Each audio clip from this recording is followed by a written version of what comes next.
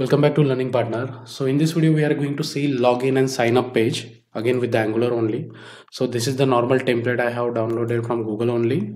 So let's see how I have come to this page. Simply I have searched login page HTML CSS. Then we have a site that freefrontend.com. So if we go to that, we have found this example. Okay, the code is already ready. We just have to copy paste it. Okay, it's just CSS and HTML, and if you copy paste it in your component you will get the same output. Okay, so let's get started. So far we are not integrating it with this any API, so simply we are going to store the data into the local storage. Means whenever user is logged in, user is signing up, we will store the users array, like how many users do the sign up, into the local storage, and while login we will just simply check for the user credential into that local storage array. Okay, so let's get started. First we need to create an array to store the sign up user. So sign up users will be my variable name. That will be again any of errors. Instead of any, you can create class or construct class or interface also based on the choice. Just to save the time, I'm using just make it as any. Let's create an object which we will bind to the form, that is sign up object colon any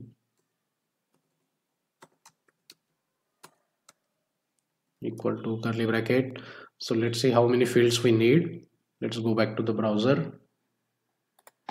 Okay, so in sign up we need username, email and the password. So let's create an object for these three properties: username,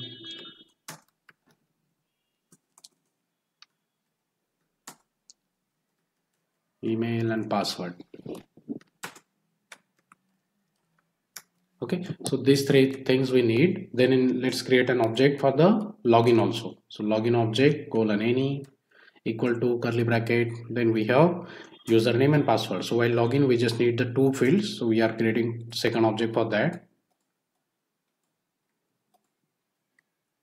Let's get rid of the email.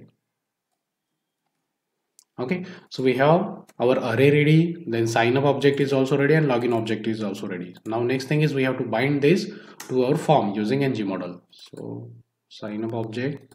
So here you can see we have got two form. One is the sign up form and second is the login form.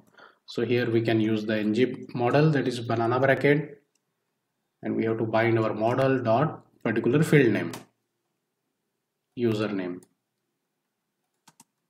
Let me just copy paste the basic things: email, username and password.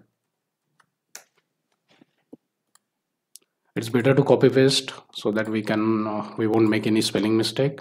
Okay, so our first task is completed. Next, let's bind the login form also with the login object. It has only two fields, username and the password. Okay, so I'm not covering the basic things like to use the ng model you need forms module present in your app module. Let's see how is that. Let's go to the forms module, app module. In that app module, this should be forms module should be present. Okay, if this is not present in your app module, then ng model won't be recognized, then you will have a compilation error. Okay, so first thing you need to add the forms module in the app module in the import section. Okay, let's go back to our component. So our ng model we have binded. Next thing is, like on sign up and on login button we need to write the events. So let's write those events.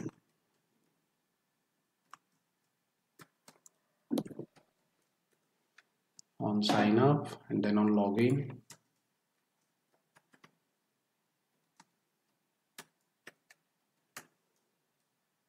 Let's create these events.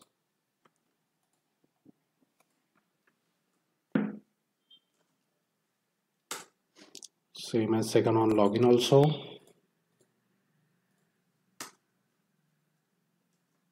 Okay, now on first things we will do is like on sign up. On sign up, what we need to do, we need to store the information what user will be provided into the local storage as in the array form. Okay, so for that first we need to store the data into the array. So for that, this dot sign up users array dot push. So we are going to push the current object into our array.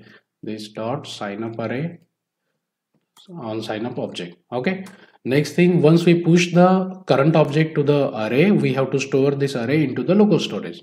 So local storage dot set item, that is the method we use to store the item. It has two parameters. First is the key and second is the value. Sign up users, this will be our key. Then while storing the data into the local storage, we have to convert the data into the string format. So we have to go for the JSON.stringify, and we have to pass our array, that is this dot sign up users. Okay, so let's just see till this now. Let's save all and check it. Okay, let's open the console.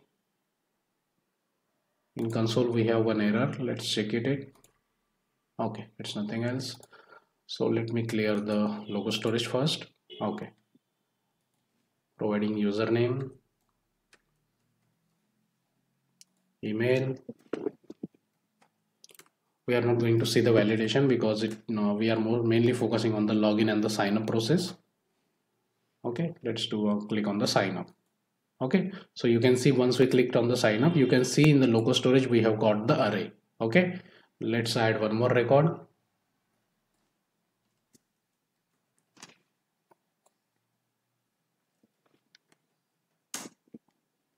Let's change the email ID. Let's change the password. Okay, let's do the sign up. Okay, so here you can see in the local storage array we have got two records, but let me check like why it is getting the old record got repeated. Okay, so for that, while storing the data, we need to detach the array with our local object. So for that, let's okay, so the issue what we faced, like same data was getting replicated. So for that we just need to reinitialize our object. Okay, so let's just copy this sign up object and let's reinitialize this once we push it. This dot sign up object, let's remove this any, let's save it and try to check now.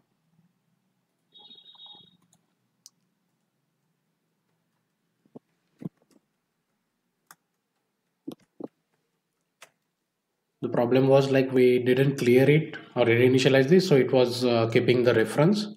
Okay, so this is the first user. Let's add the second one.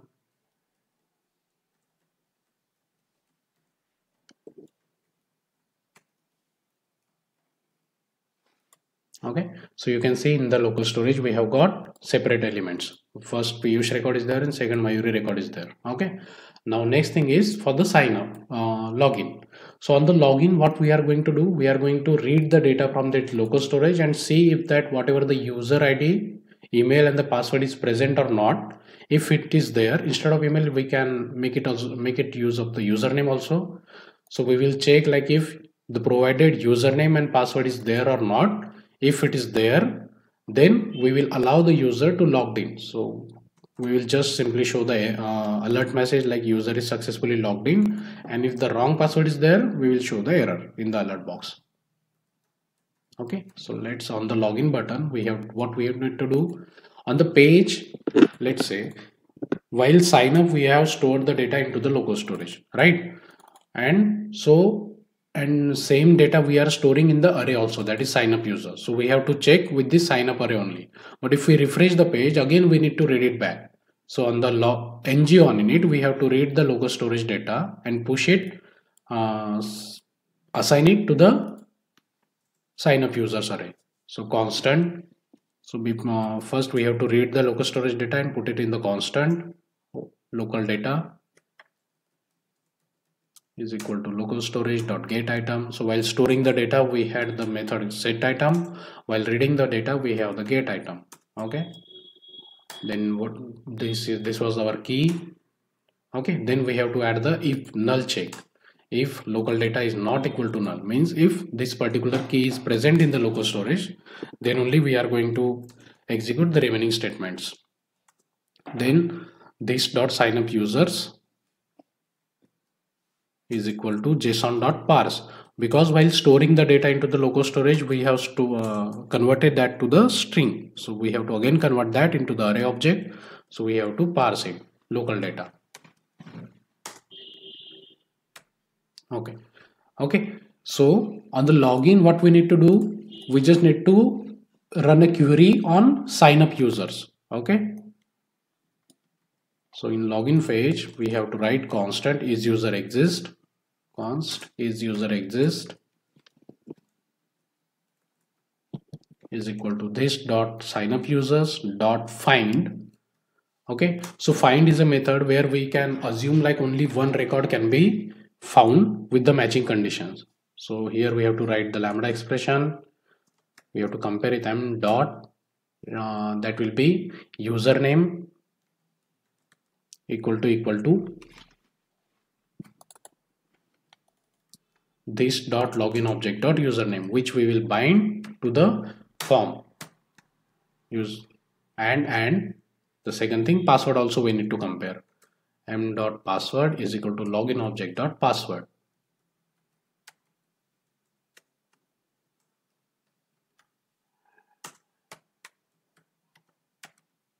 Okay, so this is how our whole condition will look like.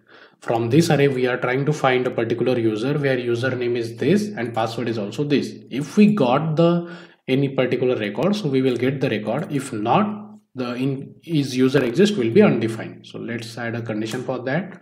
So if is user not equal to undefined means we have got the user, then we can show the alert box like user found, user logged in successfully,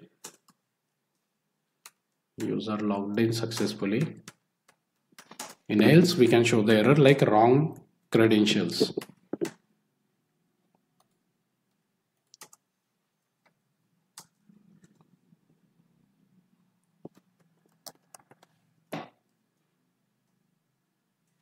Wrong credentials means if we don't find any matching user in this array, so we can say like it is a wrong credential. Okay, so let's just add a debugger and check it. We will check both the scenarios once we pass the correct username and password, and one where we provide the wrong details.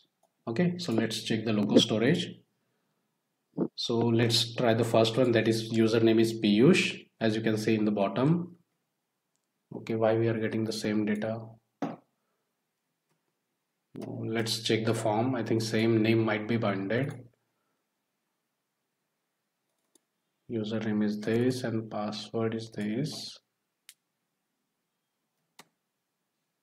Okay, because ng model is same. Username field is there, so we just need to change it. It was password. That's why once we are changing in the first, same was replicating to the other text box. Let's click on the login. Login username is Piyush and password is 1235. Okay, you can see in the bottom. So let's click on the login.